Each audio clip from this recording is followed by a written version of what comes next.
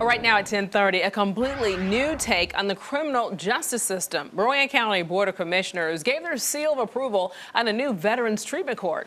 Well, if the court becomes a reality, it would be only one of 5 in the state. Queen City News Northeast Bureau Chief, that is, Sydney Heiberger, breaks down what exactly stakeholders could expect here.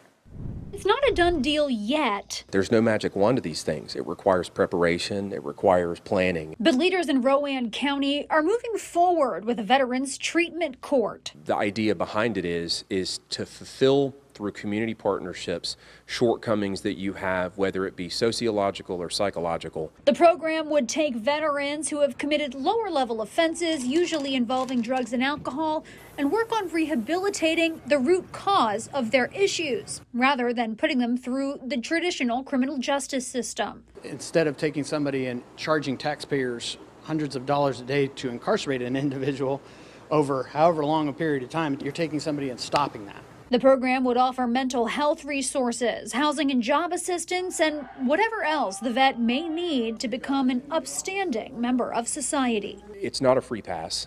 It's very intensive. It's very long. It's very time consuming, mentally and spiritually exhausting. Program advisor Matthew Saylor says 35% of offenders in North Carolina recommit crimes.